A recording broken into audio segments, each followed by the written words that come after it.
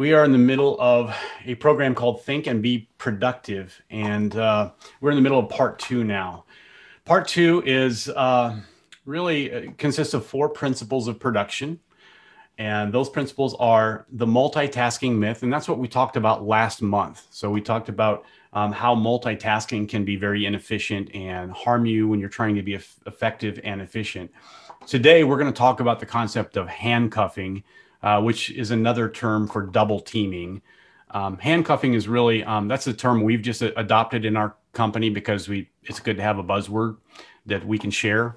So we'll be talking about double teaming and the importance or the value of synergy between people as opposed to independent, working independently, and how that can be, the pros and cons of both of those. And then next month we'll talk about the 5-second rule. And that does not have anything to do with food falling on the floor, I promise you. But it's more of a way that we can use for training to help people understand the expectations of speed versus accuracy and all that. So we'll dive in here. This is a little bit of a review, but I do want to talk through this a bit. So some of the problems with productivity, particularly in the restaurant industry, we all know that we've got a lot of things to accomplish in the restaurant industry within a certain amount of time. And some stores, some companies, some people do it more effective and efficient than others. And so some of the problems, though, that we see pop up when we have stores or companies or people that aren't as effective are some of the things we're going to talk about here next. And so the first bullet point here, the average worker in the service industry wastes somewhere between 20 to 30% of their time trying to figure out what to do next. That does seem a little bit high, and I've mentioned this a couple times, and we talked about this in the last video as well, but that's true, and a lot of that comes with the lack of planning. Our first set that we did, our first 4 videos that we did was more on planning versus productivity. So we did touch base on that, but that's absolutely true. We waste more time allowing learned inefficiencies to continue as our default mode of operation. We don't challenge our own ways. So sometimes we do things because that's the way we've always done them. And so we're just kind of on default mode. And maybe it's the way that you did it on the last job that you were at. Maybe it's something you learned when you were a kid growing up in your family. Maybe it's something that you read about and you're doing. But, the thing about ideas and processes and ideas is sometimes they change. When we learn better ideas, sometimes they need to replace the old ideas in order to get better. So it's not always about finding the best way and then keeping with it forever. Sometimes it's an evolving thing. So we need to continually be learning better and more efficient ways of doing things. We settle into inefficient habits that depreciate our efficiency. Inefficient habits are expensive and frustrating to those affected. So for those of you that kind of know the numbers game, when you have a week of sales and operations and you've got 175 hours on the schedule, there's varying degrees of efficiency when we work, and the more efficient we can be, the more we can save and be profitable within that week, within that store. Now multiply that by 52 weeks in a year, and then multiply that by 8 stores. You can see that really can be beneficial to learn the most efficient ways to do it, because there's a huge opportunity for gain in that. And of course, the more you can be a benefit and add value to the company, the more the company can add value back to you too. So it really all makes a lot of sense. Most leaders in the service industry don't even realize when they are stuck in patterns of inefficiency. They can't see what they can't see. And that's true. None of us are immune to that. All of us fall into that category. And it doesn't even matter where you're at in the grand scheme of things. If you've done it for 30 years, you can still fall into this. You can still not know what you don't know. Or if you're a brand new manager, you don't know what you don't know. Everybody on this planet doesn't know what they don't know. So the key is, are we going to focus on what we do know and keep ourselves stuck in that box, only only operating with the things that we already know, or are we going to spend some time outside of the box in our own ignorance, trying to figure out what we don't know? And so that's part of the problem with productivity is oftentimes we just get stuck in something and we settle for less, as opposed to strive to become better, strive to learn things that we don't already know, maybe strive to push back or push through some things that don't feel natural or that are uncomfortable, or learning some skills that we don't already have, or maybe that don't fall within our best skill set.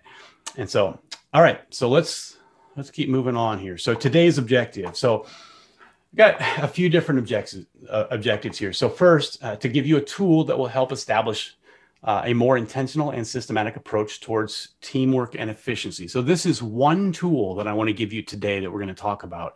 And that's it. This is not a cure-all. It's not going to solve the world's problems, but it's just one tool. But just like somebody's tool belt, if you have this in your tool, you're more equipped to be able to tackle different tasks. If your tool belt is really limited, if all you've got is a hammer and that's all you have, you're not going to do well with screws, and you're not going to do well with, other things that require more finesse than a hammer. And so this is one tool. Second objective, you'll need to be willing to challenge traditional ideas about dividing and conquering that you may hold. So it's pretty natural, especially in the restaurant industry, to naturally go to a place of dividing and conquering. And we're gonna talk about that a little bit more today. Some of you have already heard it a number of times, and it's not a matter of hearing it. It's more of a matter of understanding it or embracing it. And then the third objective here is sometimes we need to let go of seemingly good ideas to make room for better ones. So my challenge to you all here today is rather than kind of do that whole, I don't know, Joel, I've been dividing and conquering for years. It seems to work pretty well for me. I want to challenge you to take this to another level because I promise you there is another level. That other level is that place of ignorance that I was talking about, right? It's you don't know what you don't know. Well, there is something more that you can know. You just got to go out into the darkness, the places that you've never been, and find it. So, all right, that's my challenge to y'all. Here we go. So rule number 2, handcuffing or double teaming. Before I go through this slide here, I want to mention that when I talk about handcuffing or double teaming, what I'm not assuming is that this is a catch-all for everything. Like I mentioned with the tool belt, it's one tool in your repertoire that, when used appropriately, will always be the most effective. I'm not suggesting that there's not a time when divide and conquer is the best route, because there is. There's always going to be a time where dividing and conquering is the best way to do this. But I really want to focus today on the times or the circumstances when handcuffing is the best way to do this. And it's really important that you understand the difference, so you can discern, so you can know when it's appropriate to handcuff and when it's appropriate to divide and conquer. Because if you get it wrong, it's not going to be very efficient. And I'll give you an example. So let's say you work for a moving company. Okay, so you go into people's house and you pack things up and you move things onto a truck. Okay, pretty self-explanatory with that. So there would be items that you would move that would only require one person. Okay, and it would be very inefficient for you to double team on. Like if you're going to move a potted plant or a box that weighs 15 pounds, okay? It doesn't make sense to go into somebody's house and start picking up all of the light things and double teaming on it, because it would be a waste of time. Anything that's a task that's simple usually can be done by one person. So if you can grab one box and the other person can grab another box, and they're both within your load capacity, then it's better to divide and conquer and get things done. You can move twice as fast if you do it that way. If you divide and conquer and grab the easier things and move. If you're double teaming on all the light and easy stuff, it's just going to take twice as long. Okay. Now, on the contrary, though, if you've got some heavy items, some things that are just beyond your capacity, maybe 20, 30% beyond your capacity to lift on your own, then you could struggle with it. You could take this recliner and you could struggle trying to get it up the steps and out the door. And maybe it'll take you a half an hour to get this done, when it would just take 5 minutes to double team on it, to get another set of hands to help you lift it and to pull it up the steps and to take it where it needs to be. So on the bigger tasks, it's always more efficient to double team. Okay. And on the littler tasks, it's more efficient to divide and conquer. All right. Hopefully that all makes sense. So let's jump into this and talk about what double teaming is and how we're going to apply it. So in this context, double teaming on tasks that take more than 15 minutes, such as sheeting, chopping dough, shredding cheese, and pre-mix. Okay. Those are tasks that take more than 15 minutes. Now, they're not necessarily difficult tasks, like, lifting, a heavy object in the example that I use, but they're tasks that take a lot more time to do by yourself than it does with two people. Okay, so these are the kind of tasks we're talking about. So we're going to talk about how to avoid the divide and conquer urge on these, bigger tasks. Divide and conquer is another form of multitasking, but applied to multiple people. So if you were on our call last month, we really talked about multitasking. Okay, and that's trying to do two different things at the same time when you should be focusing on one, right? And this is kind of the same thing. It's the same thing, but only this is with multiple people. So when we double team, we're focusing on one thing and getting it done with two people or more people. Maybe it's a team, whatever it is, and knocking that out because it's more efficient to do it together instead of individually. All right. This is a general statement. It's not a scientific formula, but basically in the restaurant industry, for many of the bigger tasks, what one person can do in 2 hours, two can do in 45 minutes together. Okay. And I've actually done the timing on this.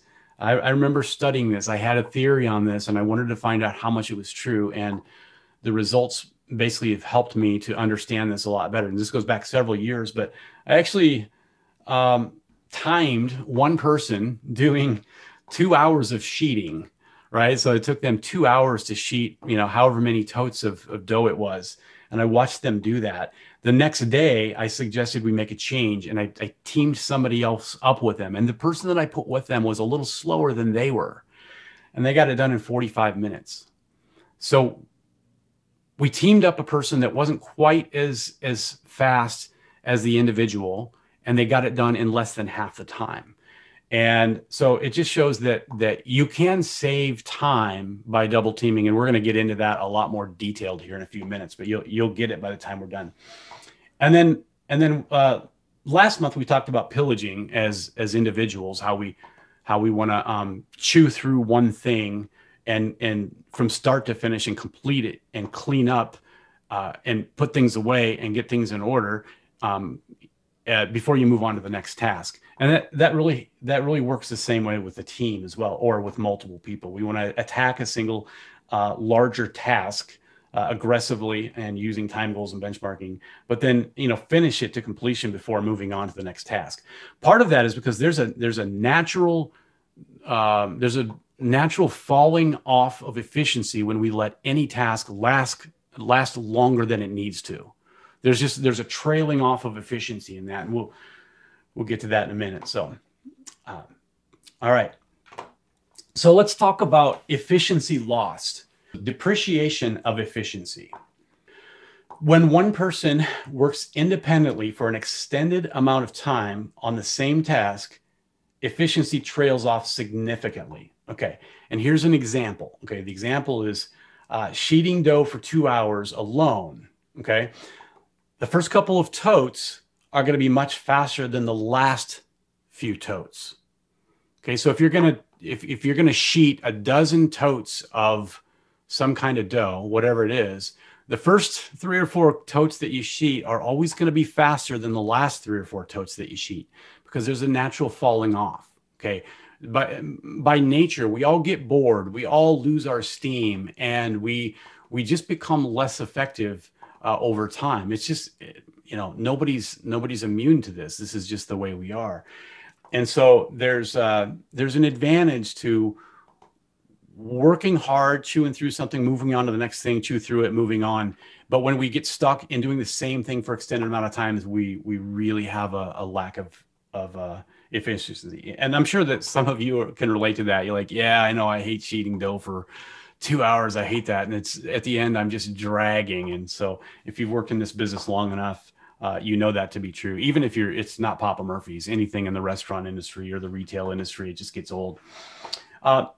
Second part here is we lack challenge. So when working by yourself, unchallenged, you feel the freedom to work at your normal speed. Okay. And that's true. It's kind of a lack of accountability, but it's really easy to work at your normal speed when there's no external influence that's challenging you to work faster than that. So, so we look at maybe the sheeting or any of these tasks that we're talking about. Maybe it's pre-makes, maybe it's chopping dough, sheeting dough, maybe it's shredding cheese, whatever it is. So the whole idea here is that when we do this by ourselves, we're gonna do this at normal speed, and it's really difficult to figure out how to do it at a faster speed than normal speed if there's no input, there's no stimulus that causes you to do that. Okay, and then we lack accountability. So when we're working in isolation, our actions are unnoticed and we cut corners. Okay, quality and productivity levels depreciate. We do just enough to get by. When we're working by ourselves, we're lacking accountability there, and we can take shortcuts. You are a whole lot less likely to take shortcuts or to settle for maybe a lesser quality product or just work at your fastest speed when you're by yourself. It's just the truth. It's the way it is. And so oftentimes we'll do just enough when nobody's looking. Okay, we're more likely to do as much as we can when people are looking, but just enough when they're not looking. All right, so those are kind of the ideas that lead to efficiency lost when it comes to production. So let's shift gears here, and we're going to talk about efficiency gained.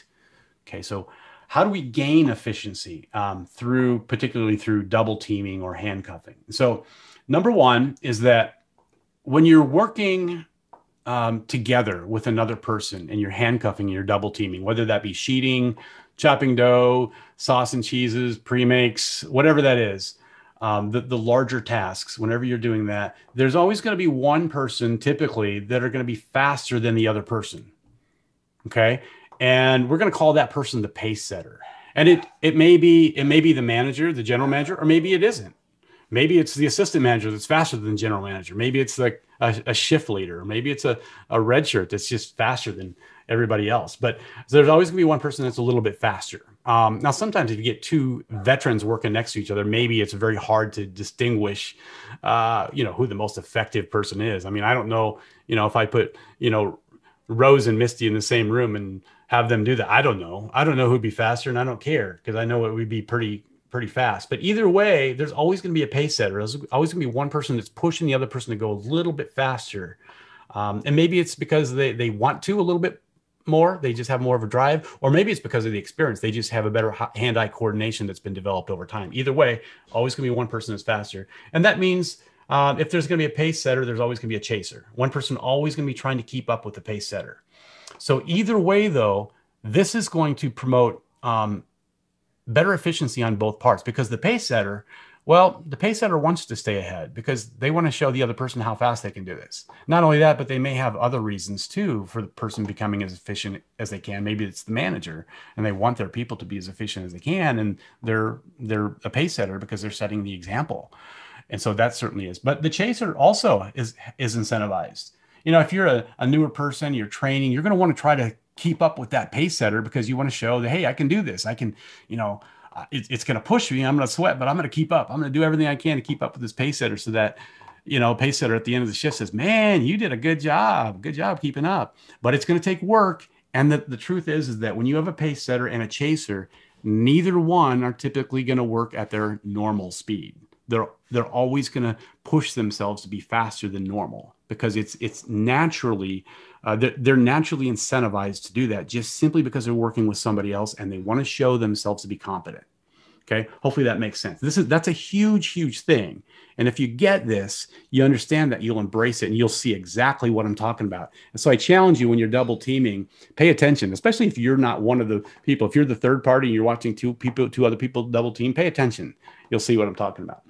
All right. Handcuffing promotes teamwork and interdependence. Okay. Someone is always stretched, and it's usually everybody. It's kind of related to the pace setter and chaser, but it's also not just independently trying to impress the other person, like with the pace setter and the chaser.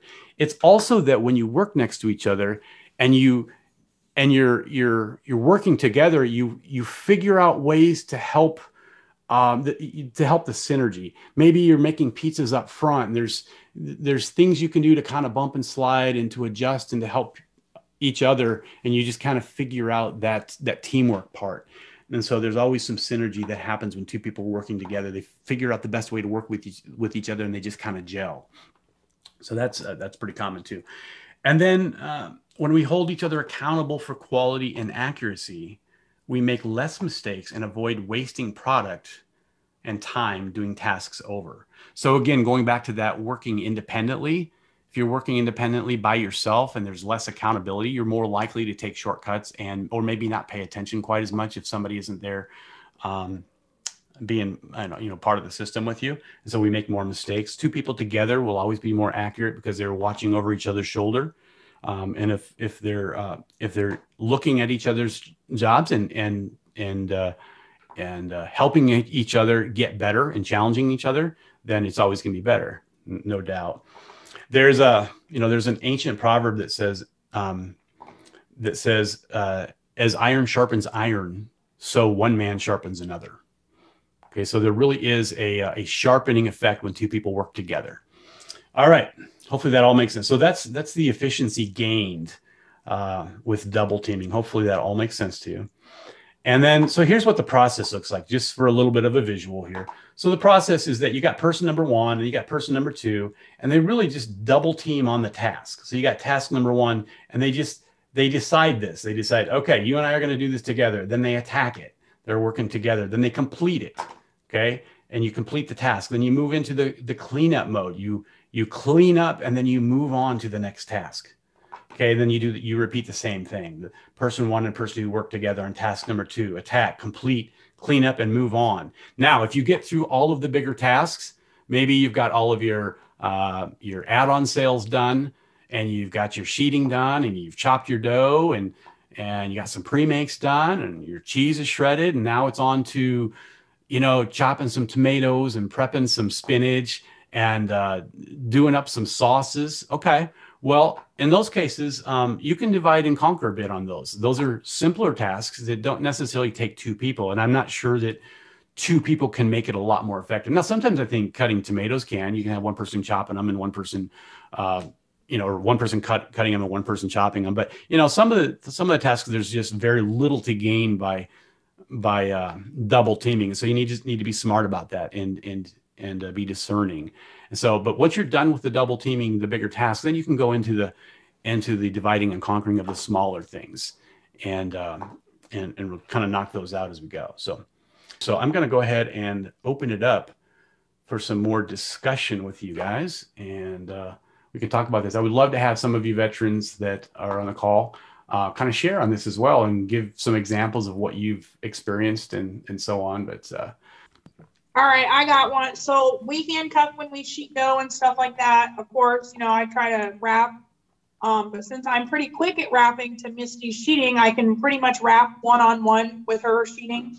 So sometimes we handcuff for that, but sometimes I will detach briefly and go catch up all the dough totes and the dishes and stuff like that while she starts a pile for me to kind of go back and handcuff again and catch back up on. Because if you're quick enough, you can catch up pretty easy. But we try to do handcuff and then detach a little bit to kind of keep up on some of our other things, maybe. Yep. We kind of found that works for us. And keeping up on the dough totes too, that's really part of sheeting. So it kind of makes sense. But you can bump and slide a little bit too. Maybe while you're catching up on the dough totes, if she gets ahead a little bit on some of the crust, she can just slide over and wrap a few of those so that you don't have as big of a pile when you get back from doing the dishes. So there's ways to bump and slide. Yeah, or she'll take that time, like if she knows I've got a pile going and she's ready for emptying her next tote, she'll start pounding dough balls.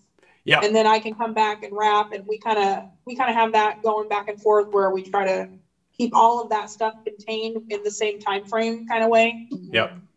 Those are great examples, and that's where that synergy comes in, especially if you've worked with each other long enough as you have. There's just things that you just know. You just know what that person's next move is going to be because you've done it, 12 dozen times already, and so We worked and opened and closed one Friday because nobody else could work and we were short staffed and COVID and all that crap. And it was her and I all day long. And we were busy. It wasn't like super busy, but it didn't feel like didn't feel like we were busy at all because we knew what the other one was thinking, what was going to be next. And, it was just that kind of flow. You know what's happening next. You know what they're going to do next and what to expect, Yeah. It's just, just don't stand there and watch somebody, on the line, sausage, cheese, and pizza. You know what it is. Start pulling the ingredients for it so you can start getting it on there right as soon as they're done, getting cheese on there and stuff. Yeah, your handcuffs can have varying lengths. She can be at sauce and cheese and I can be down at the topping cheese. Yep. Getting some stuff ready or something like that. Yep, that's right. Yeah, these are all great examples. And it's interesting too, like I mentioned there's always gonna be a pace setter and there's always gonna be a chaser, but in the event that, kind of like in this scenario with both of you guys are probably as fast as you're gonna get, maybe there's not a chaser and a pace setter, but it doesn't matter because you're still pushing each other, right? Because neither one of you care who's faster anymore. You just know that you got to get something done, and so you're both going to work as fast as you can, right? I can always get faster. You can always get faster. Yeah, that's true. Good point. I think you can get more efficient, by thinking through things. Yep. Yeah, and that's a good point. But the greatest way, like if you've worked for as long as you guys have, the greatest ways for you to affect the store isn't getting faster at sheeting because you guys aren't, that's not where you have the most to gain. But there's other things and more. But just but those are great thoughts. Those are great points on that. And I've seen plenty of times where I've walked into a store and I've watched two people in the store and they're just dividing and conquering, doing things independently, and there just is no synergy. They're not bumping and sliding. They're just kind of both working at their normal speed, not being challenged. One person's sheeting dough for 2 hours. The other person's doing chopping. I've seen people chop dough. One person chopping dough and then the other person's sheeting dough at the same time. It's like, oh man, this is so inefficient. And if you measure it at the end of the day, you can see these are the people that are really struggling getting things done. Yeah. If you can't work as a good team together and work efficiency and filling each other's gaps that way, you're really going to struggle. And I've just really never seen anybody that embraces the divide and conquer with the bigger task. I've never really seen anybody that just gets really efficient at that. And even if they are relatively efficient, maybe more efficient than other people that don't do that, that doesn't mean that they're as efficient as they would be if they did embrace, better ways of doing it. So yeah, I have had that similar situation on the line. Usually sometimes on the pizza station, we got 6 or 8 pizzas cooking, and another person is constantly making pizzas, and we actually used to toss dough by hand. So usually I will come through and make sure that they have enough cheese, make sure they have enough sausage, and then just keep everything going just so they don't run out of product. Yep. And it requires an awareness, and not just kind of getting your face stuck in the cheese where you're just focusing on what your hands are touching, but this awareness of like, what's other people doing at the same time? And how can you work together to make things smooth and work? And that's something that really does take that extra awareness, right? Right. Yep. All right. Yeah. Good thoughts. Excellent. Anybody else?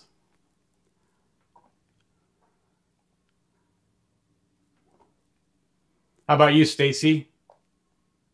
You and Logan, you guys experienced some of this? They might be cleaning up. All right. Who wants to talk about this as a challenge? Like, for instance, how, who's who's willing to say, hey, I do struggle with this, and this is not easy because I am stuck in a different pattern of thinking, and I need to work out of this. Anybody in that situation that'd be kind of have the guts to admit that? I'm like that. Okay.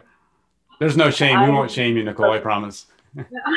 I need to work on my handcuffing skills. Definitely, we tend to divide and conquer here, so that's something we're trying to fix because I know it takes us a while to get some of our stuff done if we don't do it together. So Yeah.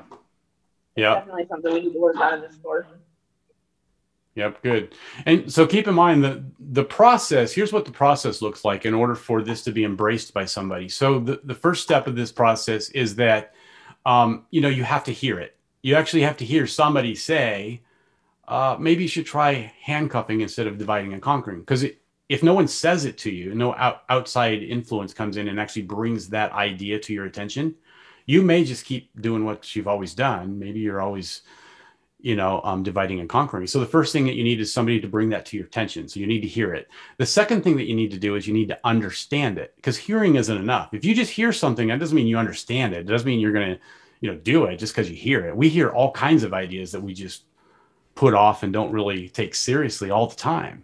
So the second step then is you've got to understand it. So you need to listen and hear the logic behind it. And then when it makes sense to you, then that will drive you to take the next step. And the next step is to experience it. See, so you need to hear it, then you need to understand it. And if you don't understand it, you're not going to experience it. You're not going to actually try it. And then once you try it and you see, you say, okay, you know what? Joel's got this harebrained idea. I don't know. It's this handcuffing thing, but I think I kind of understand it, but let's try it. Okay. So if you do that, you're probably not really going to try it. But if you learn it and understand it, then you can say, oh no, we got to try this. Let's do this. Cause I need to get better. I need to get faster. So let's do this. And then you get into it and you commit to it. And then the synergy starts to happen. Then you become a believer in it. You realize, wow, okay, I have more time at the end of my prep than I did before. Then the proof is in the pudding. And then, so you need to hear it. Then you need to understand it. Then you need to experience it before you can teach it. Okay. Once you've experienced it, then you can teach it. See, you can't teach it if you've only heard it.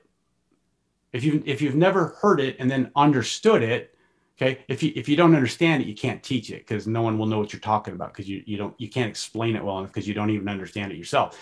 But you hear it, you understand it, you experience it, then you can teach it.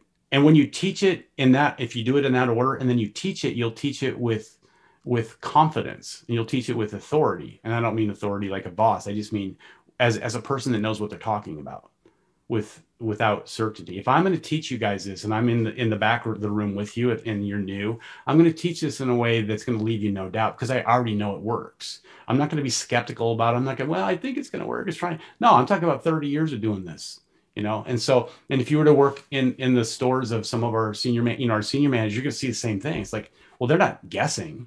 They've done this. They've done this for a long time. There's no guessing. So in order to teach it, you gotta know all those things. And then once you teach it, then it becomes the norm in your store. Okay. So there's those steps that's in between. So I would challenge you to think through those steps. Where are you getting hung up on the step? Is it number one, no one's told you? Maybe prior to this, presentation, no one's told you, but now you've been told. So now the next step is just to fully understand it and to learn it in more detail of how it works. Okay, and so maybe the training has helped a little bit with that. Maybe ongoing training with other people to help you. Senior leaders can help you kind of learn that a little bit more, and then to step in that next thing where you're experiencing it and just doing it. So, all right, hey, I think we're going to call this a wrap, and I appreciate you guys' participation. Hopefully, this is helpful.